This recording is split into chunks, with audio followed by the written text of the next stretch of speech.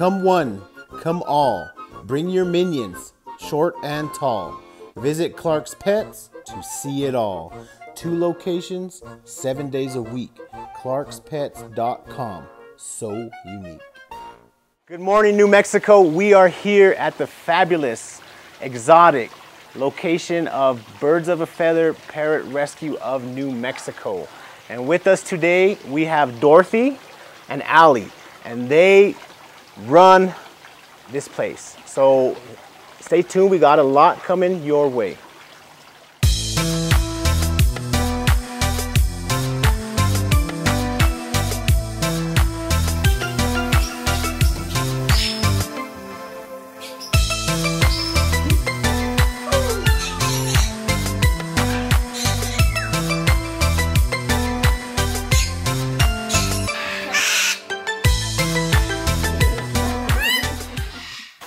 Today we're introducing you to a variety of parrots. And with us today we have Dorothy. Dorothy Nudro. And she's going to explain a little bit about what they do. We're a parrot rescue. We take in parrots for a variety of reasons, whether it's death of a family member or neglect, or you just can't take care of them, or we work with the state and lots of federal governments. And we rehab them, we get them healthy and happy, we work with helping with behavioral issues, and then we find them a home. All right. And how long have you guys been established doing what you do? We've been a not-for-profit for about 7 years, but I've been in rescue for 27 years. Wow. Okay. And a day-to-day operation like this, I mean, give us a little rundown of how it starts. Early in the morning? Starts really early in the morning. Kind of get up by 6 and check everybody's food and water. They get fresh fruits and vegetables. They get a pellet. They get seed. They get nuts. They get a variety of things. And so we take care of that in the morning. In the winter time, everybody's inside the house. Nobody stays outside. In the summertime, as you can see, a lot of them stay outside. Yeah.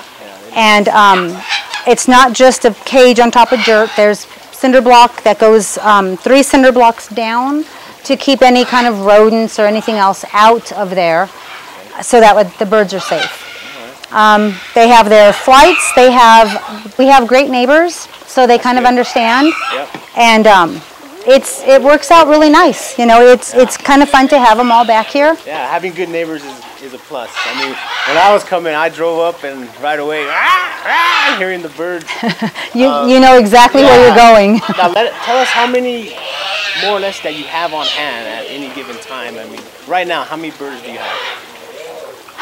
We are at about 38 birds. So right now, this week alone, we had 8 coming in and 2 adoptions. Wow. So the adoptions are a good thing. They're timely. It takes lots of time to get them adopted. So we make sure they go to the right family, that they go to the right situation. We do home checks. We do welfare checks. And once they adopt, they're not alone. Like if something happens or the bird starts behaving badly, then they always have us to rely on. Yeah. Now, somebody that's interested in adopting a parrot, they'll contact you. What do you tell them? Because, you know, from my experience, 1 or 2 days hanging out with these parents, I've realized that you're essentially taking on another kid, another, daily, needs. It's a forever 2-year-old with a 16-year-old mentality, attitude, I should say. Yeah. So we have an application. It's an initial questionnaire. It gives us a really good idea on what you're looking for. I have a lot of people that say, I really want to adopt a macaw. And I look at the application and it says they live in an apartment. A macaw is not an apartment bird. Most apartments and most rentals don't allow parrots because they're so destructive, they're very loud, and they're a lot more to take care of than a dog or a cat. So if the apartment complex or the rental house says, yes, you can have it, I need a letter from your landlord, basically. Yes, yeah. If you own your own home, do you plan on staying in New Mexico? That's a big deal, because a lot of these guys are illegal in different states and different counties. Oh, wow. I didn't know that. So it's important that we know what we are doing and where this bird is going. Now, what if somebody wants to do that? the bonding is very important, right? Very important. These, from what I've seen, they love that they have a need. They do. They have that need to be talked to be rubbed. To be well, touched. and they either love you or they hate you. Oh, they hurt. Too, right? Yes, Yeah. yes, yes. All of our fingers have forever scarring. Yeah, it's important to know that they do bite, and they will always bite. When they're happy, they're upset, they're overly excited, they're going to bite. And just by the pounds per square inch, you know, they can go through a book with no problem. So your finger, your bone is not a problem either. They can crush it. They can grab those.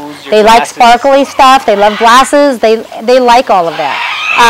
And it's really kind of interesting because people come in and go, I want, and they have a specific bird in mind. And once I get to talking to them and I see what their lifestyle is and what they have going on, I have a good idea on, just because they want this, what's really going to fit in their lifestyle. Yeah. And so we kind of talk about what we have, what's going on, what do they need, and the requirements of the bird. Tell us one thing that being a rescue, you know, being set up as a rescue, tell us one thing that you need as a rescue. What helps the most? Well, that's a tough question. It depends on the time. Like right now, we're getting a lot of birds in. So monetary donations to help with the vet bills. That always helps because our vet bills get pretty high, and especially with, right now I have to vet 12 birds. Yeah. So you're figuring about $300 plus a bird if everything's okay. Yeah. And so that always helps. Dr. Levinson is our vet, so you can always make a donation straight to them for us. And food's always never ending. The hard part about food is we use Zupreme, and then I use a high quality seed mix that we order. And so it's nothing that you can get at the local grocery store. And I buy it in big bulk. Let me go grab him because he's gonna. He wants some attention. Oh, all the time. But this is Luca. Say hello to Luca. And how old is Luca? Luca is 14. He's 14. A male Moluccan cockatoo. What's the average lifespan of a parrot? Depending on the size, but you're still looking at there's documentation that there's over 102 years old. Wow, okay. So that's why diet's so important. Yeah. You know, you don't want to give them macaroni and cheese for breakfast. You don't want to give them carbs. That's why they need some high quality foods. Yeah. And so and the attention. This kid just demands. If we're out here, now he's quiet. He wanted attention. He wanted attention. He knows we're here, and right now, like, he's getting all these new feathers, and so I'm preening him. So he wants. It's kind of something his mate would do in the wild. So like a grooming thing. Right. Okay. Yeah. So he just kind of hangs out here, and he loves it outside. But when he's throwing a temper tantrum, they get really loud. I can hear him. I can hear him about 1.5 miles away. Wow. So his scream travels faster than the sound of noise. Whoa. Just like the airplane above the head. Yeah. That airplane's already how far away, and you're barely hearing the noise. He's the same way. Well, anything else you would like to add? Let anybody know, what's coming up, anything you got going? Well, we used to do a lot of fundraising. Rock and Brews was one of our places, and they unfortunately have closed. That's right. Yeah. So we're not able to do a lot of outdoor fundraising, but we are starting to, like, instead of adopting the bird into your house, some of our birds that are not adoptable, you're able to adopt and sponsor. So if there's a bird that you see that, Sully, Doozer, there's several of them that are here to stay for good, for several reasons. They have medical issues, they have things that we can't adopt them out. And so, if you're interested in sponsoring that bird for toys or food, or, you want to come over and pet them, we do have that too. People want to come and they want to learn about them, but they don't want to own one. So that's available, sponsorship. It is. Oh, yeah. You can visit your website, your Facebook page. Facebook page, Birds of a Feather, Parrot Rescue of New Mexico. Feel free to contact them. The sponsorship, I think, if you're interested in parrots, do a sponsorship. I think that would help a lot.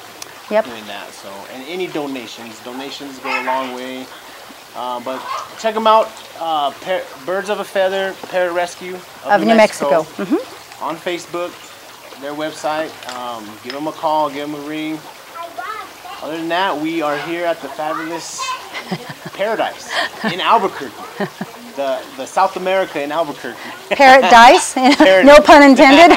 Parrot dice, yeah. So yeah, definitely look them up. This is what makes New Mexico unique. You know, we have dog rescues, cat rescues, ferret rescues, rabbit rescues, and we have a parrot rescue. So that's what makes New Mexico unique. That's what makes us us.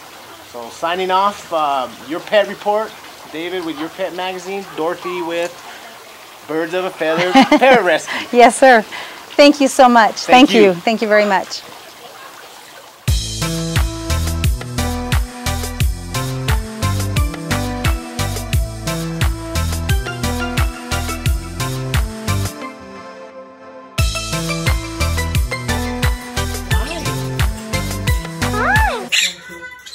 Hi. Hi. Hi.